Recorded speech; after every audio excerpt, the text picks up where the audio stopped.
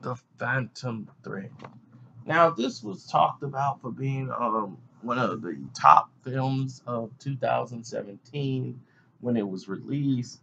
It's the last film reportedly of Daniel Day Lewis that he's going to do, as he's going to retire from the performing arts of acting. And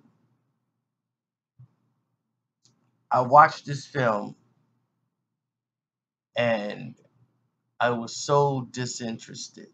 And I'm not somebody who's brainwashed off of social, like I've got to have action. Where's the bombs? I'm someone who can watch an artful film all the way to the end. Now, this movie, Phantom Thread, is written by Paul Thomas Anderson, uh, very familiar, famous writer, but Leslie Mansville, I thought played a very good role. I thought she was just equally as good as Daniel Day Lewis. Daniel Day Lewis plays a dressmaker, a tailor, or whatever you want to call it, and he's very meticulous when it comes to these dresses and how a lady is supposed to act or carry out herself in these dresses that he makes with such grace and elegance. And the way this one woman is, she's very stubborn. She's very, I'm going to do it myself, rebellious freak spirit. It drives him crazy. It messes with his OCD, basically. And he makes this like velvet red dress, and she just walks out and do her own thing. And it just, he's sitting there and he's emotionally just seething, so mad because it's the way she's just going about in this dress. And it's funny to watch some of the scenes, but you can see how great of an actor he is. And Leslie Mansfield they played off each other pretty well.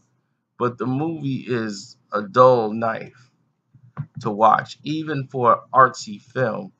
I think the editing and the directing of this film was completely drawn out.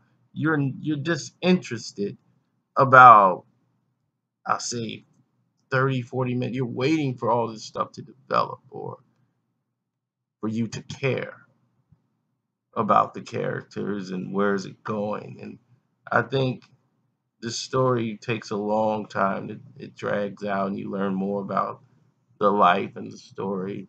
And I don't want to tell you the key details of the film. It's a good film. It's just not what everyone was saying it was. I don't think it's Oscar worthy. It's a it's a good film. That's it. I give Phantom Thread 2.5 stars out of 4. It's watchable. You would like it if you like these type of films. I don't I don't advise any 18 to 20-year olds to watch Phantom Thread.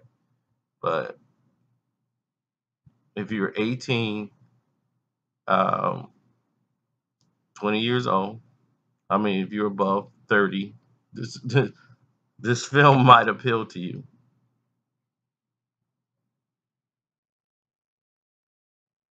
So I'm out. Thank you for watching Screen Fiends once again. I appreciate everything you do, and I'm out. Did I sound out already? Quasi